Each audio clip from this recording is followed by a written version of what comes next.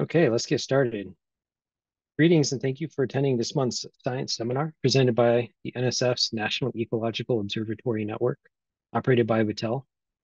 Our goal with this monthly series of talks is to build community among researchers at the intersection of ecology, environmental science, and NEON. So today we are excited to have Doctors Quinn Thomas, Freya Olsson, and Kathryn Wheeler.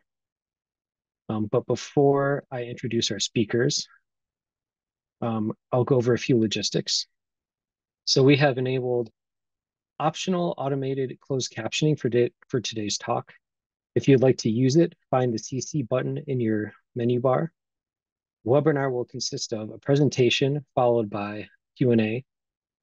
As you think of questions, please add them to the Q&A box. And we also have a meeting chat. We use this to share links and other items of interest. Add speaker questions to the Q&A. We'll facilitate discussion at the end, and there should also be an opportunity to ask questions over audio. So if you would rather speak, we can do that too. NEON welcomes contributions from everyone who shares our values of unity, creativity, collaboration, excellence, and appreciation, as outlined in our NEON Code of Conduct. This applies to NEON staff as well as everyone participating in a NEON event. The full Code of Conduct is available via the link that Samantha has shared via chat.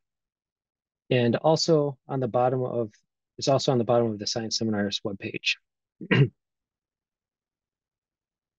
Okay, so this talk will be recorded and made available for later viewing on the Neon Science Seminars webpage. So, if you're interested in revisiting it, it will be available there. To complement our monthly science seminars, we host related data skills webinars on how to access and use NEON data. Registration for those is available on our same Science Seminars webpage. You scroll to the bottom. So here's the seminar webpage that's shared. So we have our schedule of talks, but if you scroll to the bottom, there's the data skills webinars. And it's coming up at the end of October. Freya, one of our speakers here today, and Quinn, will give a data skills webinar on ecological forecasting. So more cool stuff about forecasting that you can check out there. Lastly, if you have ideas for a great talk for the seminar series, nominate yourself or a colleague today by filling in the form on our Science Seminars webpage. So I'll show you where that is. We'll scroll up on the webpage here. There's this nominate a speaker button. So we take nominations at any time throughout the year, and then we have a panel that selects speakers for the next academic year over the summer. Okay, so I will introduce our speakers now. So today, as I mentioned, we have Doctors Quinn Thomas, Freya Olsson, and Kathryn Wheeler. So Quinn is an associate professor and data science faculty fellow in the departments of forest resources and environmental conservation and biological sciences at Virginia Tech. He was a postdoc at NCAR, the National Center for Atmospheric Research here in Boulder, where the NEON folks are based, before starting his position at Virginia Tech. He's also the lead PI for the NEON Ecological Forecasting Initiative Forecasting Challenge Research Coordination Network. I probably butchered the actual name of that. But this is their research coordination network focusing on ecological forecasting is what they're going to talk about today. Freya Olsson is a postdoctoral research associate in biological sciences at Virginia Tech. She got her PhD in environmental sciences from Lancaster University and the UK Center for Ecology and Hydrology with a focus on lake management and the interaction between lake hydrology and water quality. And Kathryn Wheeler is currently a postdoc with the NOAA Climate and Global Change, or is currently a NOAA Climate and Global Change postdoctoral fellow at MIT. She received her PhD in Earth and the Environment at Boston University. And so I will turn it over to you all to talk about the NEON Ecological Forecasting Challenge.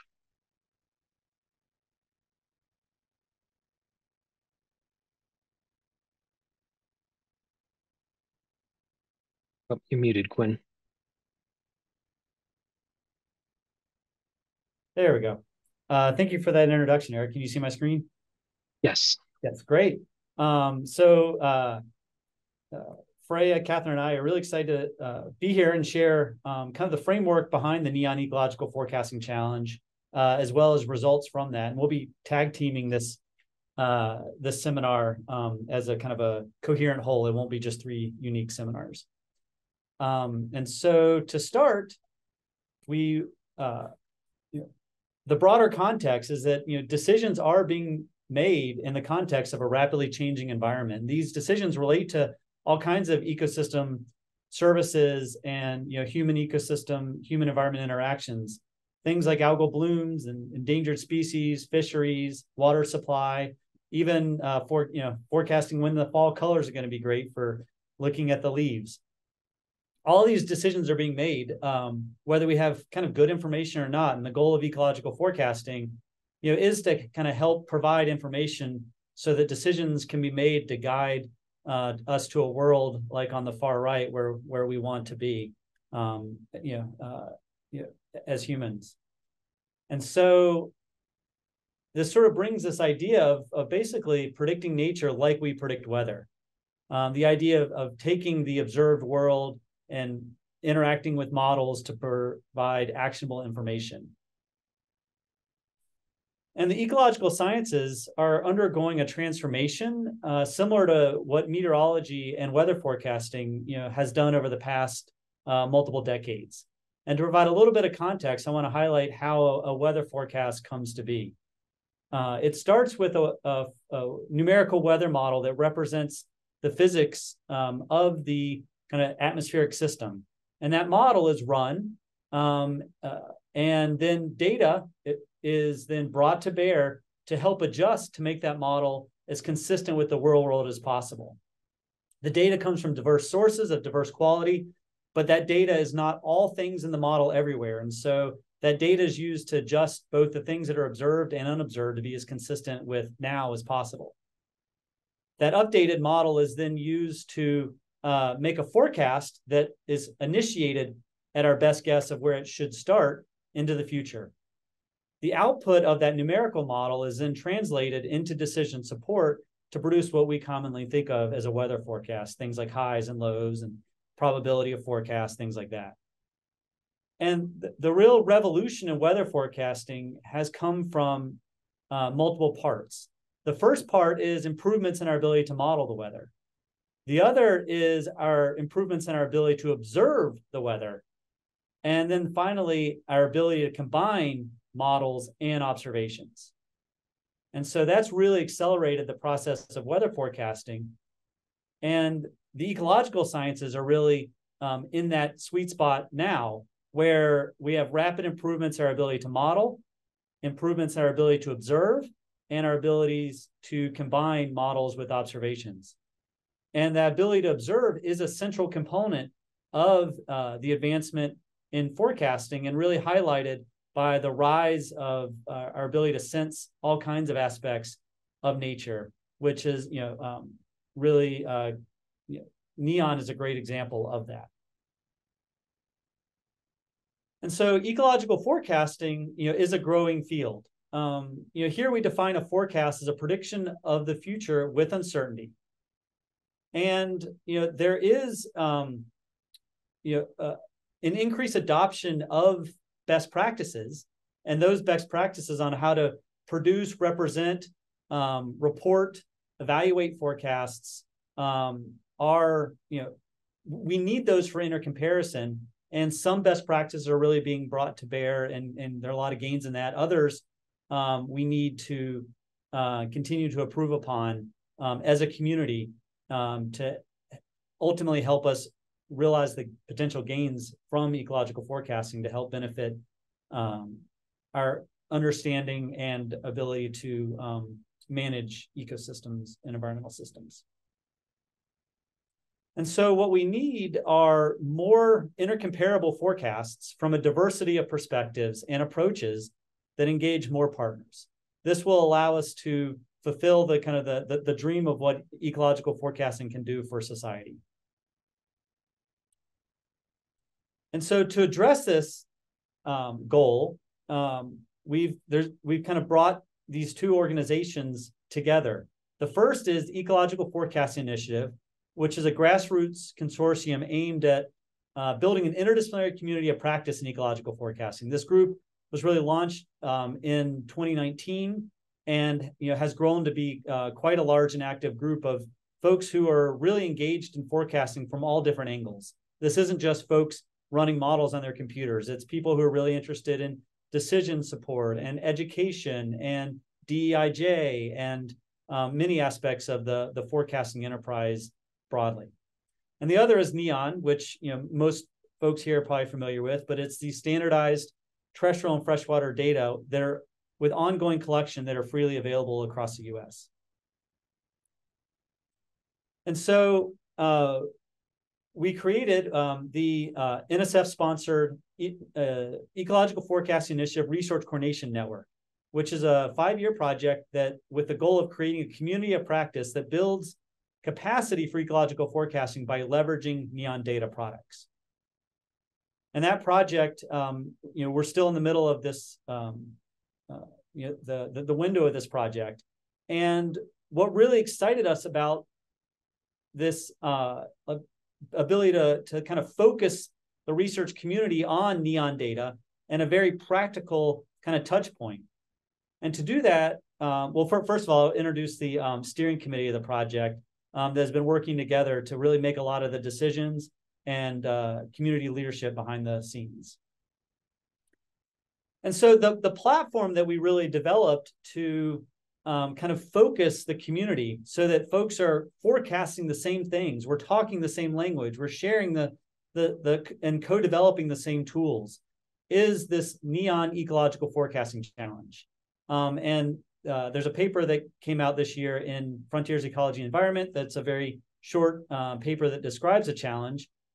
But what the challenge is it's a platform that both challenges, as in sets the rules and the cyber infrastructure and the ways to engage, and empowers by providing the training and the tools and the community to submit iterative, which are repeated forecasts of near term, which are kind of day to kind of year ahead forecasts of yet to be collected NEON data. This is NEON data that not even NEON folks know what it's going to be because it has yet to be collected. So it's a genuine test of our forecasting capacity.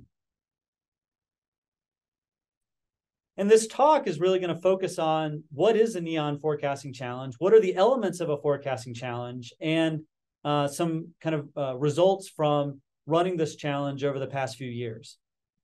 And so I wanted to really start with this diagram that's in the paper about the challenge. It really highlights the components of what an ecological forecasting challenge involves, where you have the kind of the inputs to the challenge being data, also inputs from kind of weather forecasts and inputs from the community through training and templates, and how all that kind of feeds through to produce a whole catalog of forecasts that we can analyze and understand patterns of predictability. So I'll start with the data behind the forecasting challenge, and that builds off the NEON project. And to summarize, it's 81 sites, and as of when I last checked, about 182 openly available data products standardized across sites, with a planned 30-year horizon that really kind of had its completion, total completion in around 2019. Really importantly to this challenge, to be able to compare forecasting capacities across system and scale, are the fact that it's measuring both aquatic and terrestrial, physical, chemical, biological, population, community, and ecosystem dynamics, which allows for us to really do some really powerful synthesis of our forecasting capacities across these different ecological systems and scales. And forecasting is kind of fundamental to NEON's mission. The NEON strategic plan from 2011 talks about NEON's goals. And you can see that forecasting is very clearly highlighted in 2 of the 3 goals here that NEON has really sought out to. Yet, NEON has really focused on developing robust data products for the community to use. And we view this NEON Ecological Forecasting Challenge as a way to help NEON achieve its mission of the underlying forecasting component that's very predominantly highlighted in its mission. And so starting from NEON data, that NEON data is that we download that and standardize that as time series using automated kind of workflows that are occurring every day. And those time series are specifically designed to be really easy to work with in a variety of modeling frameworks. And we call that the target data. The target data really came out from a community design process. Back in May 2020, we had a virtual meeting of well over 100 participants, and you can guess that virtual meeting was originally an in-person meeting, actually supposed to be at NEON headquarters that we had to transition, and it turned out to be a real opportunity to really engage a much larger group of folks. And during that meeting, there was a lot of discussion about what it would be the most exciting NEON data products to forecast.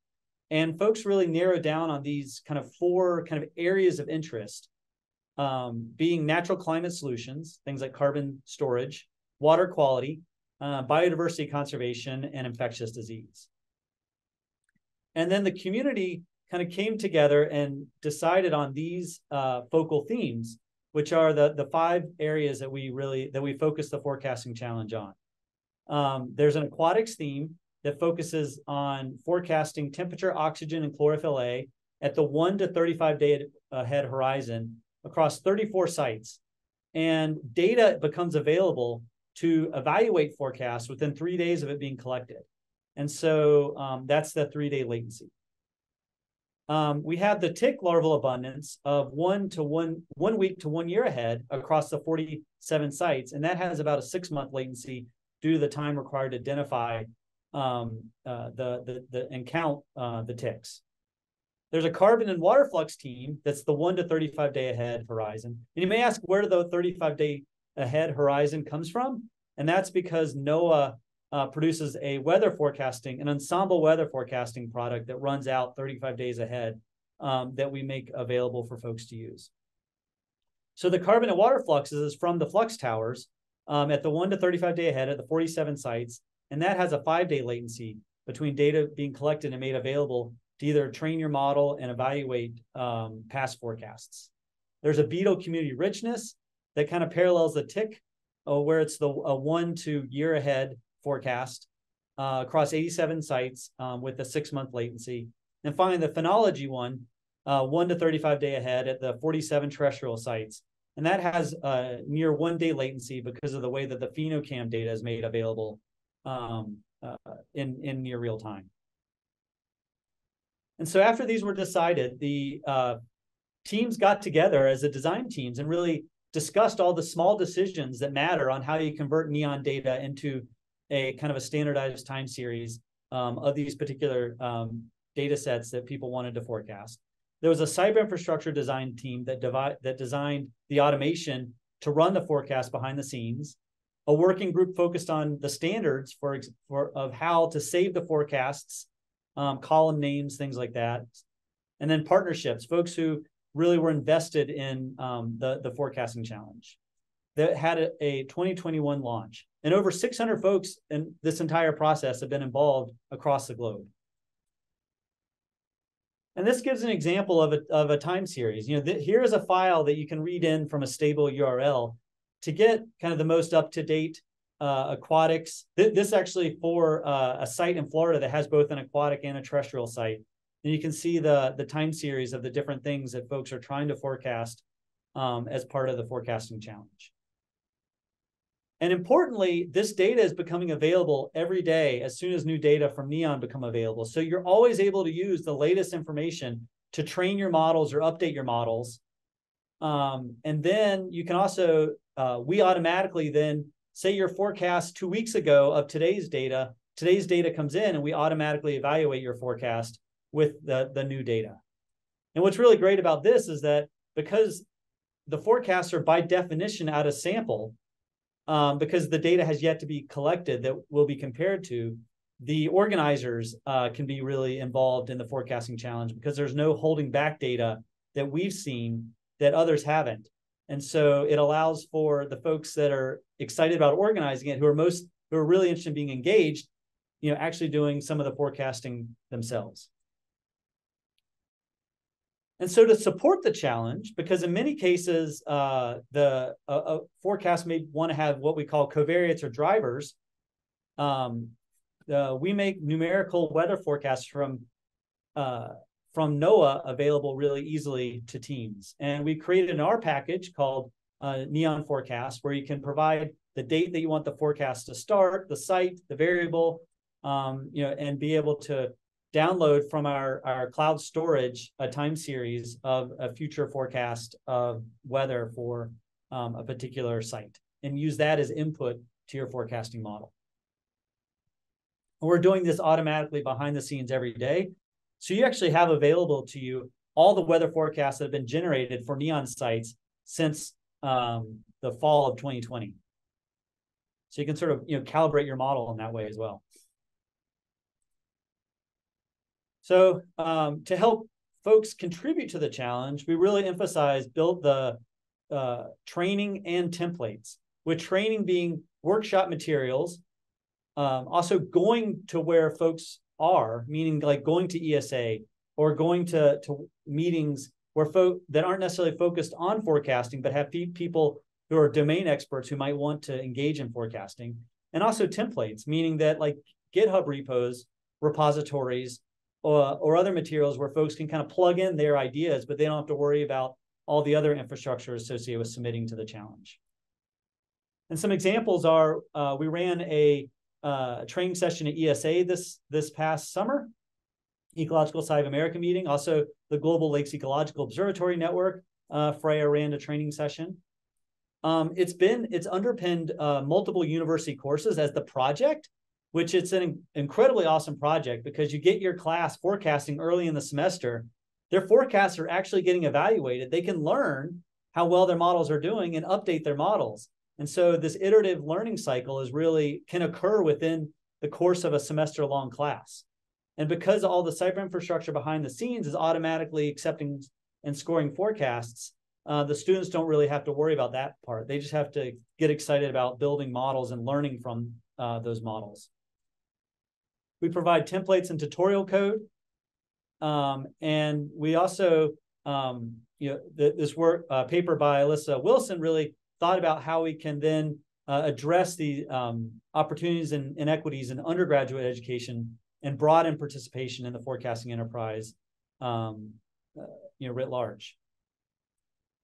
And in fact, this is an introduction or a plug for the upcoming Neon Data Skills webinar, which will walk you through how to submit a forecast to the Neon Ecological Forecasting Challenge. That isn't just about the nitty-gritty of forecasting the particular challenge, but it also teaches you kind of broad concepts in ecological forecasting that you need to know to kind of really think about what it means to produce a forecast and interpret a forecast.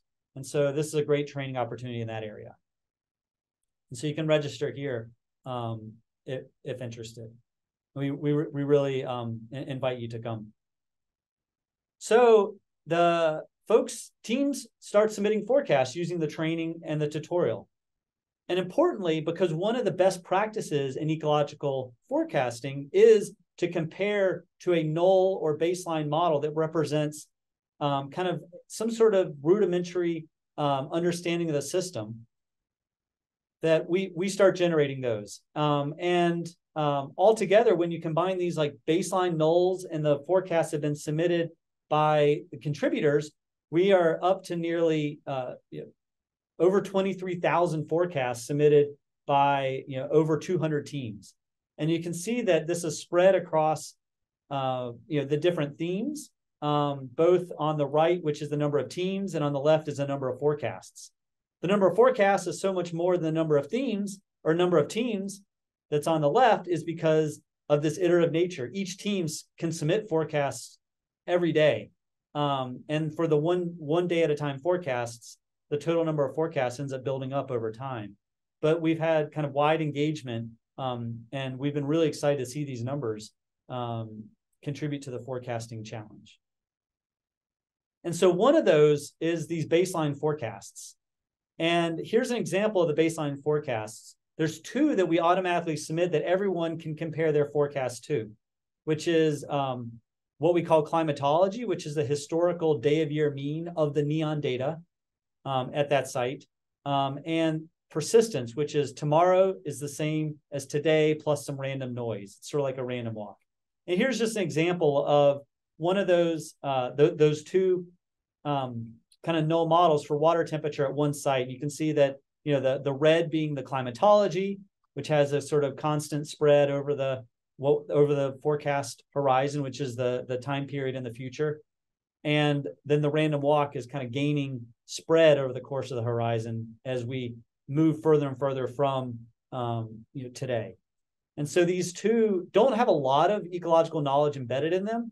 And so they represent kind of null models to ask whether adding more complex knowledge or models actually builds on top of these kind of baseline assumptions. So these forecasts are coming in, and we're building up this big catalog of forecasts that we are scoring and develop summaries for, so folks can look at how forecasts are performing over time. And to get there was the development of these standards that are available at the preprint link here, and is a paper that's accepted in Ecosphere led by Mike Dietz, where the standards of how we format the targets files and the format files really allows for the automated scoring as new data comes in. And we focus our scoring on, and a score is basically how well a model, a forecast and a data point compare. And we focus on the continuous rank probability score as our metric because it emphasizes both the ability to predict the mean behavior, but also capture the uncertainty. The forecast uncertainty is robust. And I'll highlight what I mean by that. So for example, here is an example of a kind of an isocline of a score, meaning one of these lines, this line, like say right here, is a score of 1. And this is a forecast where the forecasts say, here is I forecast that water temperature is going to be 8 with a standard deviation of, say, 4. And then the observations come in. And the observations were 8. That forecast did great predicting the mean behavior of that observation. And so you could call this a bias of 0 and a standard deviation of 4. But a standard deviation of 4 is quite uncertain. You know, it says that I'm not very confident. I guessed the middle right, but I wasn't very confident. And so you can actually score better by having more confidence and balancing that against the bias. For example, say I was a little bit, my prediction was a little cold by 1.5 degrees, but I gave 2 degrees or 2 standard deviation units. And you actually drop down, because here's the standard deviation here, you actually can drop down a unit, a half a unit of scoring or so by actually better representing uncertainty. And so this type of forecasting score really allows us to capture the, this important tenet of the ecological forecasting initiative writ large, which is the importance of representing uncertainty in a forecast. And so we focus on this continuous rank probability score metric as a way to really capture that ethos. And so those scores are, again, this database is building up every day in real time. And those scores are made available for real-time analysis of the submissions through a dashboard that's available for folks to look at and see how their forecasts are doing. And as those scores build up over time, they become available for us to really think about synthesis and combine them together and do the analysis. And the real power of the NEON project is that we can really focus this synthesis on a lot of different questions. For example, how does our forecasting capacity vary across ecological system? NEON's collecting all these different data. What about site? There's 81 sites. Time of year, the data is continually being collected. Modeling approach, we can solicit a lot of different approaches, whether it be simple regressions. We have our baseline models. We have, people are submitting machine learning models. We have process models, which embed kind of mechanistic understandings of how the system works. We have models that combine multiple different things, like a machine learning and process model combined together, or even models that just aggregate other models. All of these things can be compared. And also we can think about lead time. How good are we 1 day ahead? How good are we a month ahead? All those questions that we can address with this catalog of forecasts that's being built up over time. And so we're going to focus here on examining the catalog of forecasts to kind of better understand our forecasting capacities for these two themes here: phenology, which Kathryn will talk about, and the aquatics theme, which Freya will talk about. And so I will hand it over to Kathryn.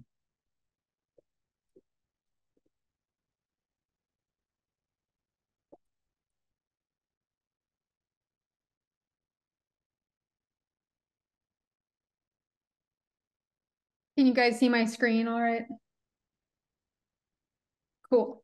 Yep. So I led the first round of the phenology forecast challenge, where in the spring of 2021, we focused on just forecasting greenness at plant canopy, 8 deciduous broadleaf forests in the neon domain, shown on this map to the right. And we had people submit over 192,000 predictions of greenness. And we had over 40 participants in the challenge, and everyone who participated were offered to become co-authors on our manuscripts, and those co-authors are listed here. And we have a preprint available if you are interested. So we were able, as Quinn mentioned, we were able to quantify and measure phenology using phenocam data, which are just phenocams are digital cameras that are positioned to point at plant canopies and take repeated images of these canopies. And then you can analyze these images for the percent greenness and see how that greenness changes over time. So here's an example of phenocam data, greenness data that's collected at Harvard Forest for 35 days at mid-May of 2021 through mid-June. And we were able, and you can then also analyze these data to be able to determine what days the canopy has 15% greened up, also what days the canopy has 85% greened up. And then these are some images of the phenocams to give you kind of a visual of what 50% green up and 85% green up is. And then if we look at, these are some example forecasts of models that submitted forecasts for this specific day. As you can see, we have this in this red, we have the day of year mean null model, which Quinn talked about. And that has a pretty wide confidence interval, but it was able to really include most of the observations. Some other models had really narrow and maybe were too slow. But overall, most of the models, at least in this example, kind of show that greenness is going to be increasing during this next month at some point.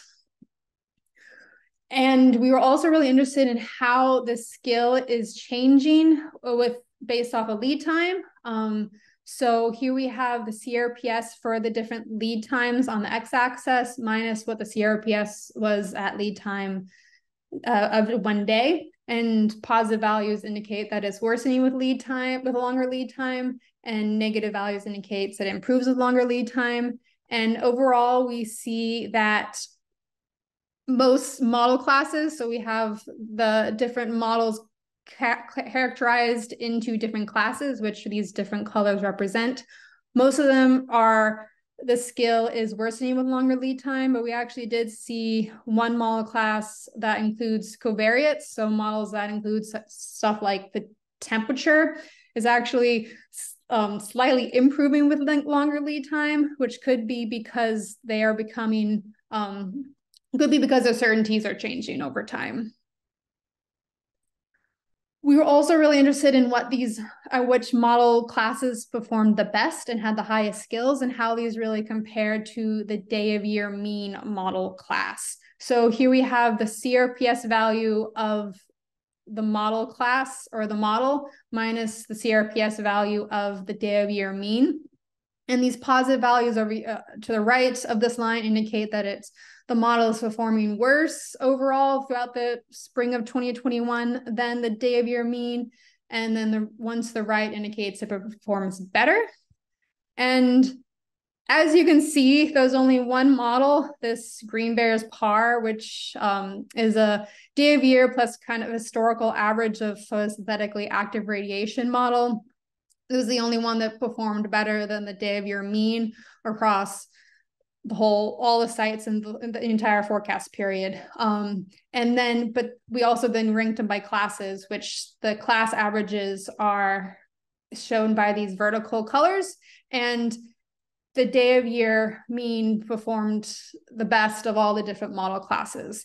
And I think this is really important because Quinn mentioned that the day of year mean doesn't have a whole lot of ecological basis to it, but with phenology can be very driven by photoperiod, and photoperiod does not change, or it is the same for each day of year. So day of year mean is a really strong null model for phenology. We were also interested in where forecast skill was the highest. So this is showing for different sites and like the site predictability CRPS on the y-axis. And with CRPS, higher values indicate lower skill, lower values indicate higher skill. And this is versus the day of year of the 50% green up. So when the canopy is 50% greened up. And we've found that based off of this specific year and these specific sites, earlier sites had much higher skill and later sites were much harder for us to forecast. And then finally, we're really interested in what part of green up is the skill lowest. So we standardized all the forecasts based off of what date they're forecasting and how much that forecasted date is different from that site's specific day of 50% green up. So that's shown on this x-axis, where negative values indicate that these are forecasts of days that ended up occurring before the canopy had started greening up, and positive ones indicate that, say this 20 indicates that they were forecasting a day that occurred 20 days after the canopy had hit this 50% green up. And then we looked at this for each of the different sites, which are shown in these different colors with the overall shown in black. And then these vertical stripes indicate the days of 85% green up. So you can kind of get a sense for if these days of 85% green up are pretty high, then green up takes a long time to green up. And if it's short, like these green and blue over here, then it means that it greened up really fast. And we found that across all the sites, the predictability was highest during the winter, which makes sense. It's not green. All the models forecasted that it wasn't green in the winter, but that the skill was lowest at the very end of green up. So right past these days of 85% green up. So in the future, we're using these conclusions to hopefully improve the models and know that they're pretty bad at forecasting late green up and the end of green up, but then also inform other hypotheses in these other rounds. So we've added more sites because we were really into these site differences, but we didn't have a whole lot of sites initially. So we're just using these to develop hypotheses for future rounds. And I'll pass it to Freya. Thanks, Kathryn.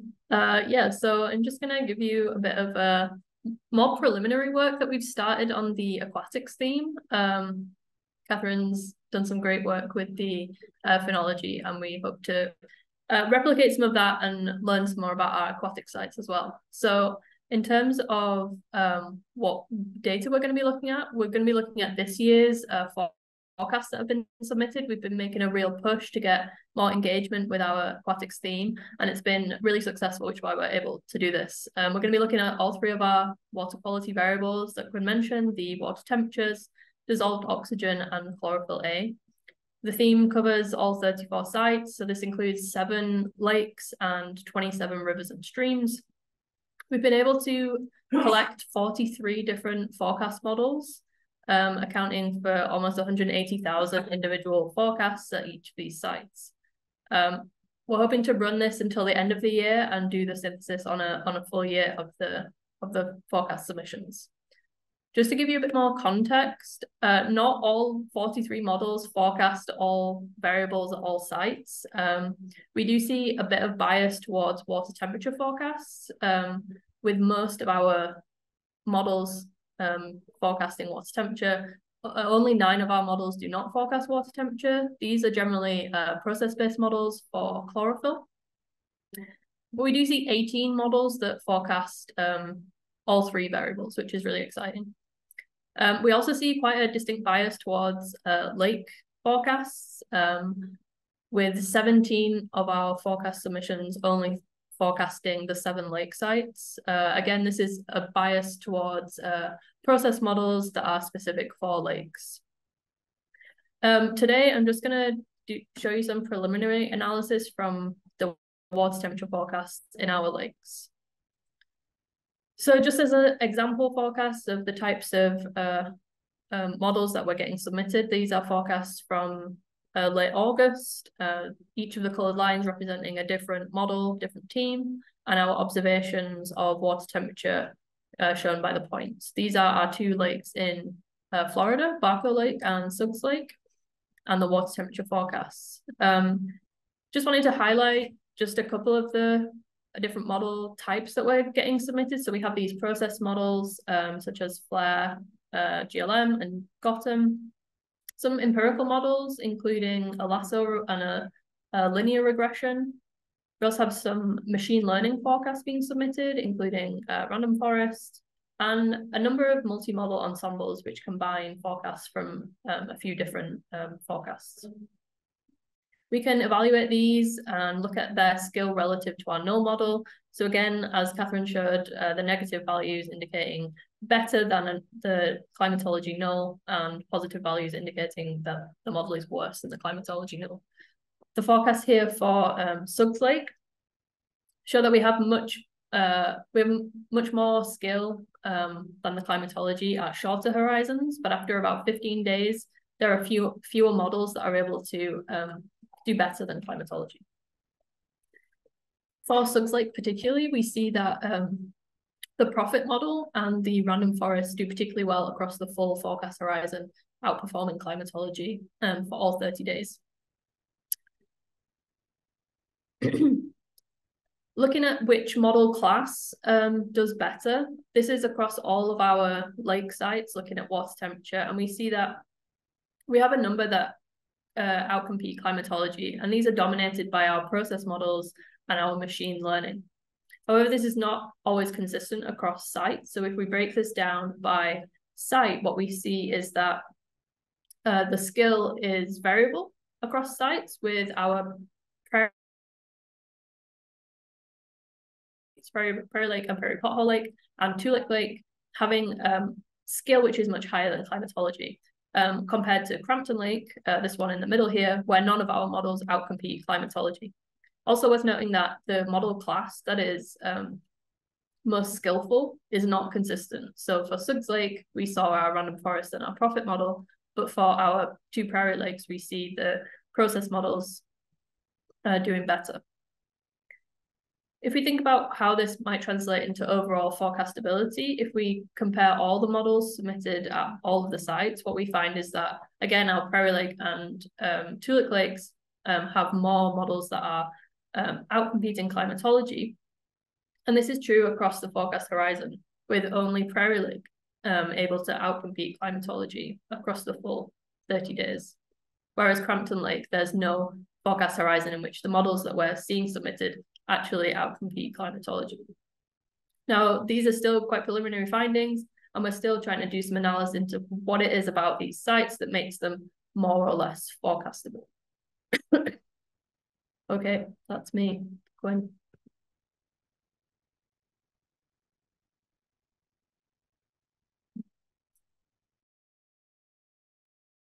Great. That gives you an example of one that the Research Coordination Network has been able to engage early career researchers and provide them opportunity to kind of grow their both science and leadership skills in terms of being champions for these different themes, and really tried hard to support them in their work. And you can see some great great synthesis that comes out that's influenced by the network, because we're thinking about the analyses in similar ways, which helps us build this kind of cross theme synthesis, which we're working towards. And here's just an example of, if you look at both Kathryn and Freya's talks, some kind of early synthesis is climatology is hard to beat. If you have observations at a site over a historical time period, that's a pretty good starting place for an ecological forecast at the kind of the horizon or lead times that we're talking about here. But things like water temperature may be better able to beat climatology than kind of a more complex biological process like phenology. So altogether, this ecological forecasting platform, is really a focal point to advance the field of ecological forecasting. You'll hear, there are a lot of things that you can see that are help advance the field beyond just the particular application of forecasting neon data within this platform. For example, we've had to work through protocol standards and best practices for submitting forecasts and archiving forecasts. The training material and workshops has grown the field and it has helped encourage diverse participation. There's been supporting software and cyber infrastructure that have applications beyond the challenge. Partner engagement through folks like the USGS and NEON and the National Phenology Network. And then finally, this is also building up to kind of this multi-forecast synthesis that will help add a body of knowledge to the ecological literature. And the growth that's come out of the challenge is both the people. For example, we had a conference at NEON this past June. Really, it was an unconference, so the participants got to kind of pick what they wanted to work on, and they picked projects that really kind of centered around the forecasting challenge as a focal point, but weren't all just about forecasting a particular neon data product. There were some about viewing forecasting challenges through the lens of design justice. There were others about how best to kind of improve, say, the Beatles theme, which has received some of the fewest submissions. What can we do to lower the barrier of entries to predicting some of the biodiversity elements? Those all kind of things came out of this meeting as well. And this community of forecast, people engaging in the enterprise of forecasting, will persist long beyond the Research Coordination Network. Also, there's a whole cyber infrastructure behind the scenes that is being made available, where we're have the technology worked out to do the automated components of the forecast. And this technology is being transferred to other elements. For example, other networks across the world are interested in using this for using forecasting challenges to engage folks in their particular data streams. So some challenges to the challenge. Basically, how do we determine a winner in multi-dimensional space? For example, there's all these axes of time in the future, or time of year, or variable. And should we is an open question. We also are having to overcome inconsistent submissions. For example, if you submitted only your phenology forecasts in the winter, you'll appear to do really well, as Kathryn showed. But if you submit them during the time where there's the most change, it's the hardest to predict. And so inconsistent submissions by a particular forecasting team is something that we are working to overcome. Participation across all themes. We're really excited to kind of push boundaries of longer horizons, that year scale kind of level forecasting. The data latency for the non-sensor themes. There's been a lot of engagement in the sensor-based ones, because you can actually run, which is something Freya did, where you ran a workshop on the beginning of a week-long conference, and folks created forecasts. And then by the end of the conference, you could see 5 days of evaluation. That's harder to do that with the biodiversity themes. And so that could be one of the reasons why the engagement has been lower.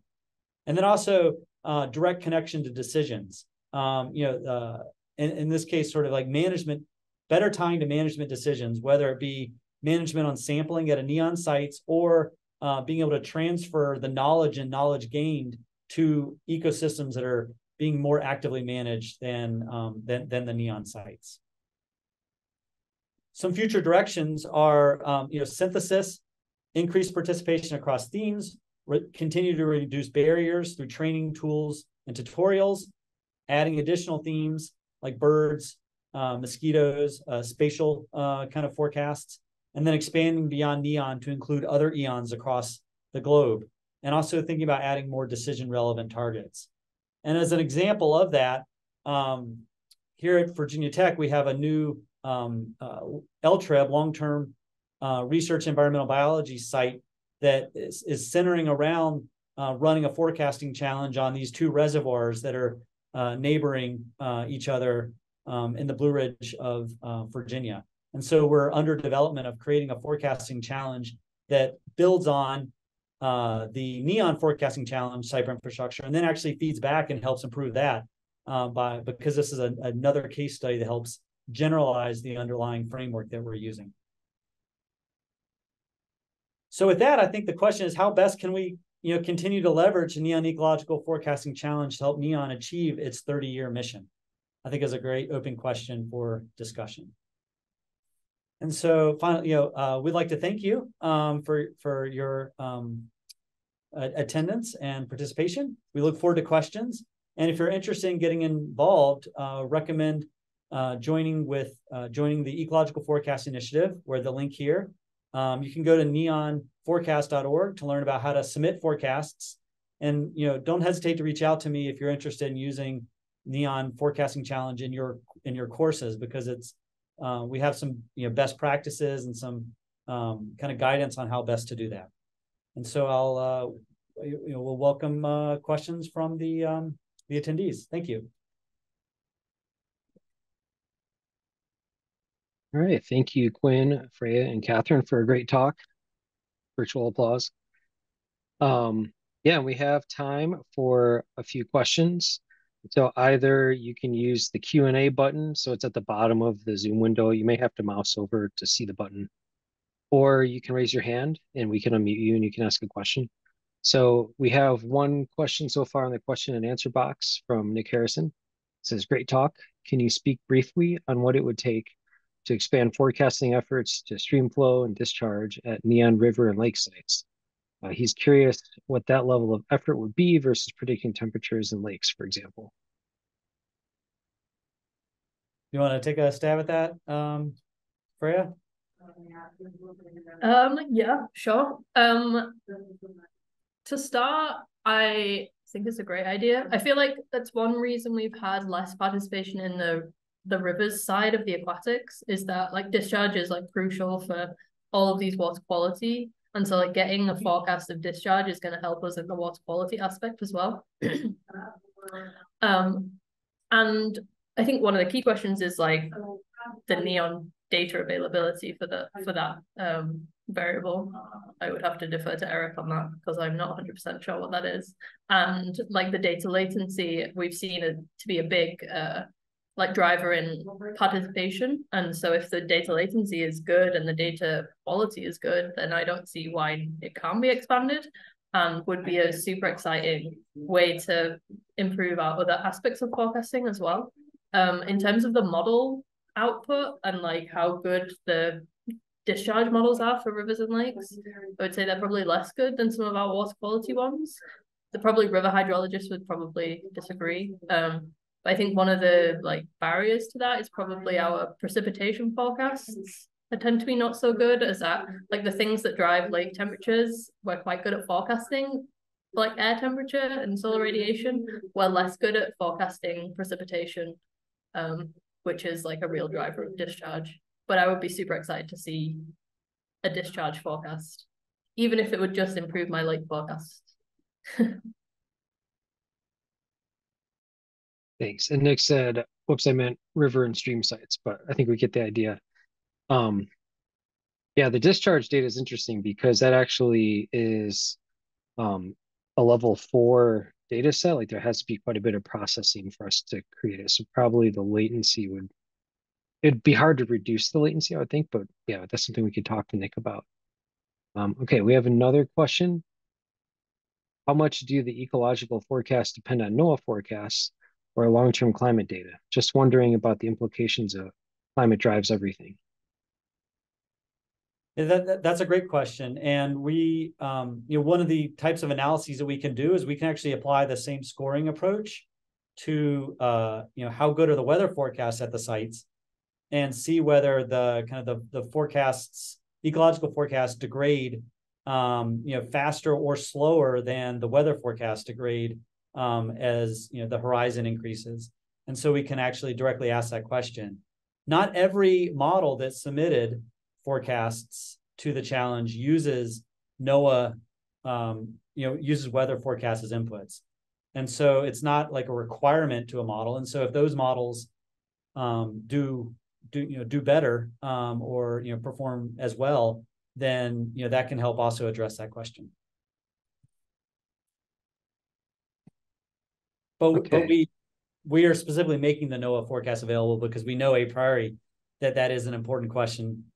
People are going to want to drive their models with weather forecasts, and being able to address that the question from the attendee is an important part of one of our objectives. All right.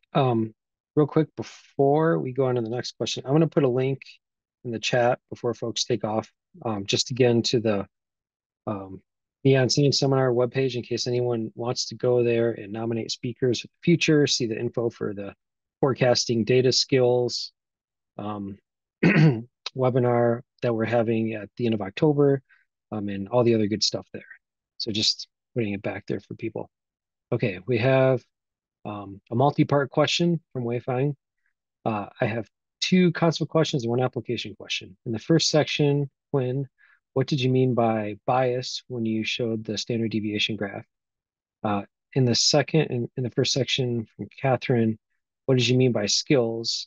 And then 3 is, could you please explain the classroom lessons a bit? I want to incorporate those to my class this semester. Thanks. Okay, given the time we have remaining, I'll try to be brief. Bias meant the central tendency of the probability distribution was not the observations did not fall on the central tendency of the observation of the distribution. So a normal distribution has a mean and a standard deviation. How wrong was your forecasted mean? That's the bias, and then the spread is the spread of the normal distribution that you use to forecast. And so bias is just the difference between the observation and the mean of your forecast. I'll go ahead and jump to the lesson plans a bit. We have a bunch of different approaches that we can point to, both through the macro systems EDI program that provides kind of online GUI interfaces for doing forecasting to learn about forecasting, and then you dive a little bit deeper by using one of Freya's modules to kind of submit forecasts using our code. And then we have examples of courses that have then built on that to build more complex ecological models for forecasting. But don't hesitate to reach out to me about those, about how to use it in a class. And I'll hand it over to Kathryn. Forecast skill, this meant how good the forecasts were at forecasting. So higher skill meant their forecasts were better, lower skill were worse forecasts. All right, I think we're gonna wrap it up here. We're coming up on the hour. And yeah, so again, check out the Science Seminar webpage for future seminars and data skill seminars. And again, let's thank our speakers, Quinn Thomas, Kathryn Wheeler, and Freya Olsson. Thank you so much. Virtual applause. Yeah, thanks everyone for attending. This was great.